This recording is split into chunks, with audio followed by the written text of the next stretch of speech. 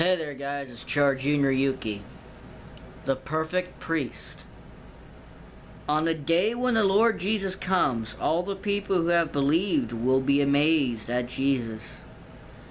When we see Christ, what will we see? We will see the perfect priest.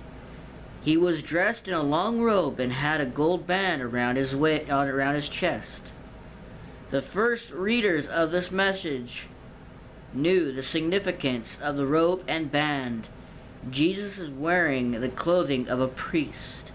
A priest represents people to God and God to people. You have known other priests. There have been others in your life, whether clergy or not, who sought to bring you to God, but they too needed a priest. Some needed a priest more than you did. They, like you, were sinful. Not so with Jesus. Jesus is the kind of high priest we need.